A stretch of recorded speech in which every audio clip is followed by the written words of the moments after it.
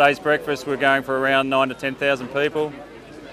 So it's really a 4-month process to get to this stage, and it probably takes 3 days to set up.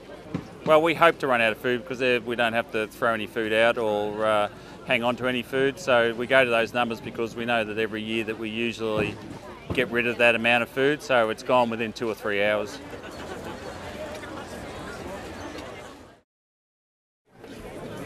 When I think of Anzac Day, I think of how all the soldiers died in the war, and so I feel lucky to be here in Australia.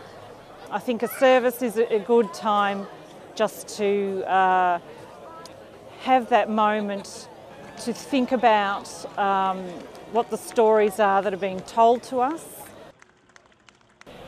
It means Australia and New Zealand Army Course. Australians, oh, let us rejoice, for we are young and free, with golden soil and... I wore the scarf thinking it would keep me warm.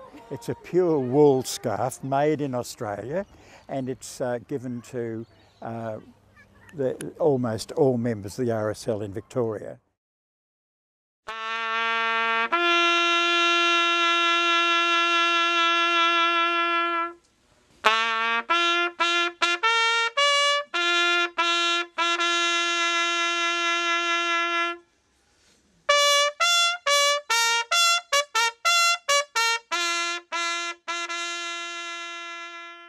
Well, I like to think that they never forget the people who fought for this land, you know, and I don't never forget our people fought for our land, and together, uniting together, that's what I like about Anzacs. So I come and I do our ancestral traditional call, which is known as the karanga, and I ask God to bless the purpose of this day, this service, and then I acknowledge the ancestors by calling to them, and they know that we do acknowledge them.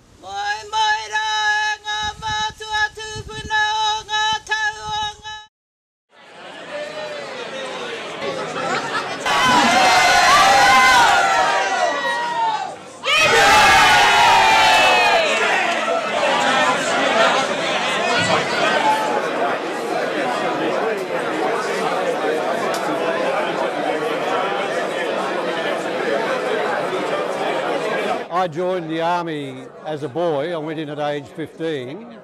I knew a lot of men who served and some who didn't come back, and for me it's an act of remembrance. There are those who say it's a nonsense that we are commemorating a defeat, but often they say celebrating, which is a wrong word for Anzac Day. It's a commemoration really, and Anzac Day has caught the imagination of the public generally.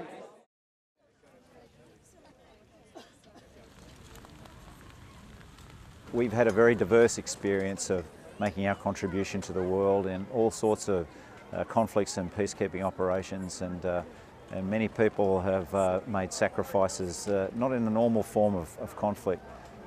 So today I'll be reflecting on those things, on those people, and on how I can do more. I can take that motivation to be worthy of that sacrifice and to make the most of the opportunities that they gave us and continue that work of perfecting our own society and making our contribution to the world. The atmosphere of the people has been very good here today, and I'm enlightened by the respect and of everybody, including the younger generation. And it was a most enjoyable day, and I look forward to the afternoon reunions with a few of my comrades.